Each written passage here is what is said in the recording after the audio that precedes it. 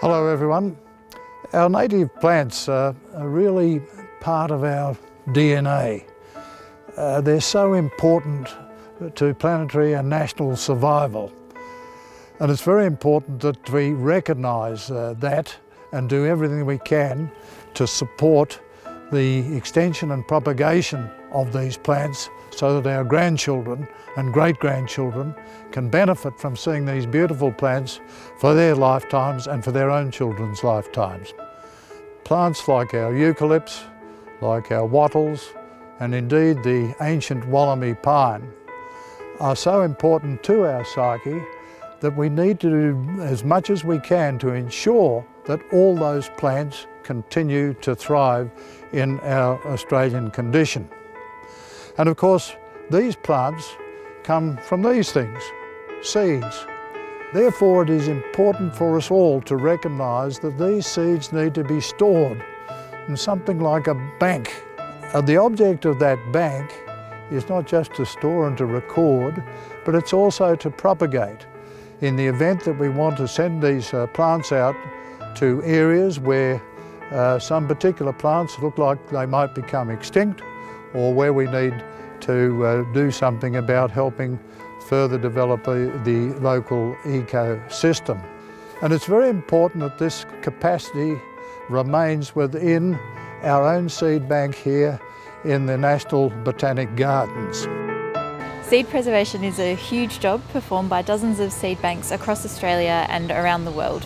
Here at the National Seed Bank, we save seeds from threatened and endangered species, as well as plants with particular cultural or national significance.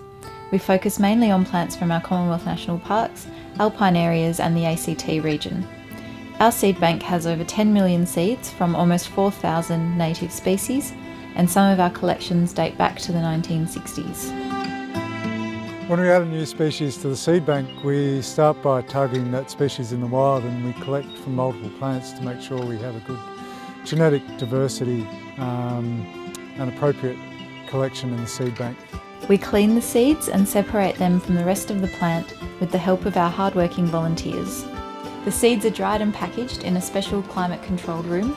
Then it's into cold storage at -20 degrees, where, depending on the species, the seeds can stay viable for hundreds or even thousands of years. That means that if a species is in decline or goes extinct in future, the samples in our collection can be used to bring it back. But Australian natives have complicated germination processes. You can't just chuck them in the ground and expect them to grow like the veggies in your garden. Another big part of the seed bank's work is researching the dormancy and germination cues of each species so that we understand the exact conditions it needs to sprout.